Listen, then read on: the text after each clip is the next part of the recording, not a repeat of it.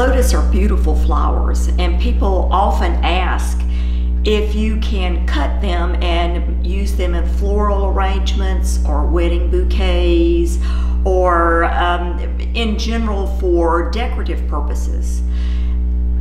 The lotus flowers are fairly short-lived flowers once you have cut them from the vine, because the very heavy rubbery type sap seals the bottom and keeps them from drawing fresh water in. So the petals will usually only stay on lotus for a very short period of time after they're cut.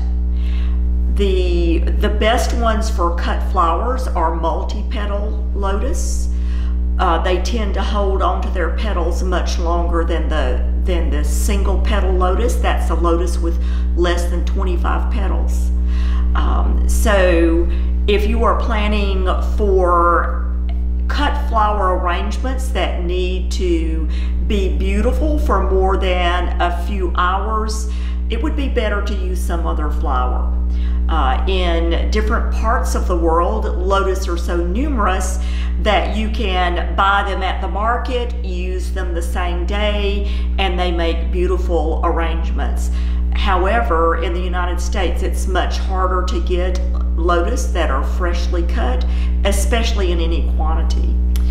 So while they are beautiful to cut from your garden and take in for a day or two, they're